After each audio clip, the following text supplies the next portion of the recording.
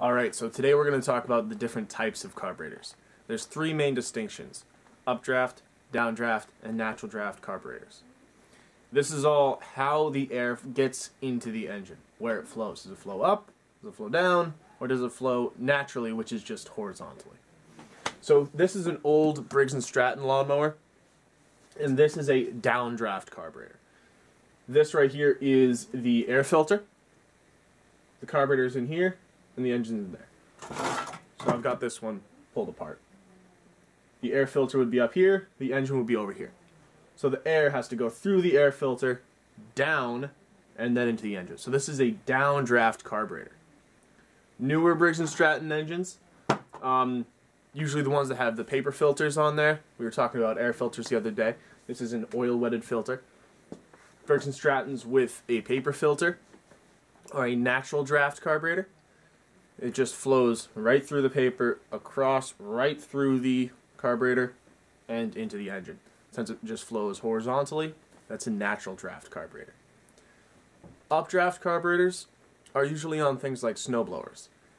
Snowblowers don't have air filters, so if we design the carburetor to take the air from the bottom instead of from the top, any large particles like dirt or rocks will not go into the carburetor just due to their weight. So we don't have to rely on the filter to make sure it's kept clean. So there's updraft carburetors, downdraft carburetors, and natural draft carburetors. Right, another distinction between carburetors is a float type carb, and then also a diaphragm type carb. So a float type carb, I unfortunately don't have any demonstration pieces to show you, so I'm going to make sure that there's something up on the screen right now. With a gravity-fed fuel system, where the fuel in the tank is above the carburetor, right? We don't want all of that gas to just rush into the engine right away. Then your engine would be flooded, and a flooded engine just means there's too much gasoline in there and it's not going to run. So we have to create a valve system that stops all of the gas from coming in and only allows a certain amount. And this works very similarly to your toilet. The back of the toilet, there's the tank. In that tank, there is a float. And this float is the same principles that work inside of a carburetor. There's a certain amount of fuel in there, just enough fuel to go into the engine. When that fuel is sent into the engine, then the float goes down, the valve opens, and more gasoline pours in. As that gasoline pours in, it puts the float back up and closes the valve. So that's a float type carburetor. A diaphragm type carburetor, you're not really going to see any in four-stroke engines. They're very rare in four-strokes. We have one, I believe, in the shop, maybe two. Where you will see diaphragm type carburetors is on two-stroke motors. So this is an old two-stroke chainsaw. That's a diaphragm type carburetor. I can't tear it apart, so let me explain what's in there and put up some visuals again. Inside of that carburetor, there is a little piece of paper with a spring in there, and that spring, due to pressure differences again, act as a pump. As it moves, it pumps gasoline through the carburetor to be used and dispersed into the engine.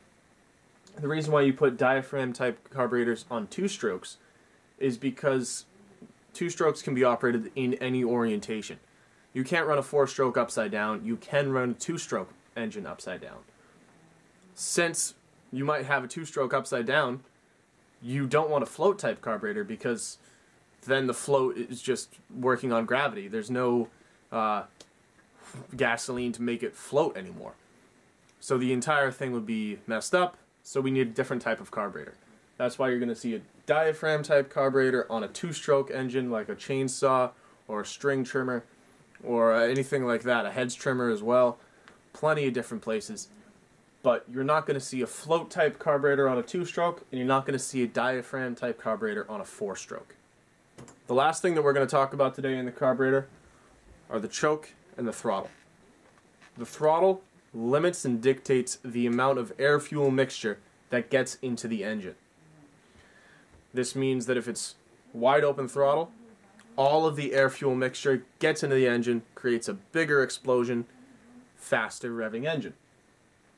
If we have the accelerator just idling, or we have it down on half throttle, then less of that air-fuel mixture gets into the combustion chamber, and thus less explosion, slower revving engine. The other part is the choke. Now this one, very applicable to us. We run on air, please use air too. If someone were to choke you out, you're not going to get as much air, right? So we use the choke to limit the amount of air getting into the carburetor to make the engine do different things for us. We use the choke when we start the engine because we don't need as much to get off the bat. We don't want to flood the engine right away. And we also could use it to stop the engine.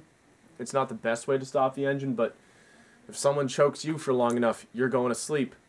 Same thing with this. If we choke out an engine while it's running, it will stop.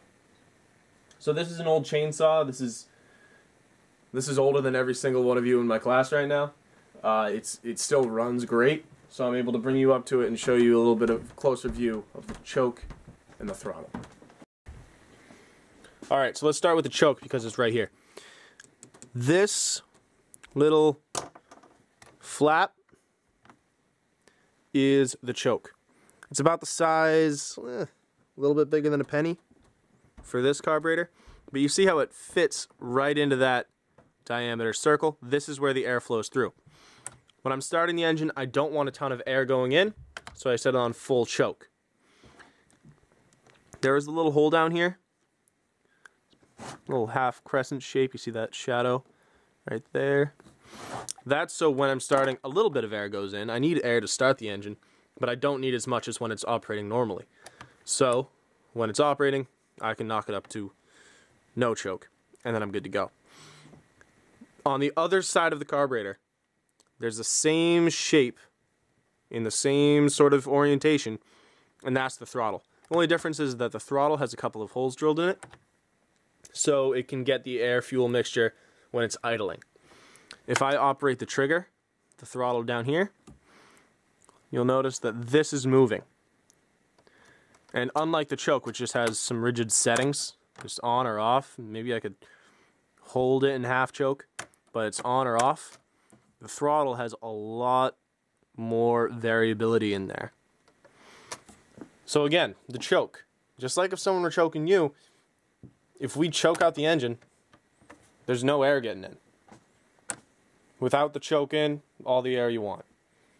The throttle controls the air-fuel mixture that actually gets into the combustion chamber. So that's the difference between the choke and the throttle.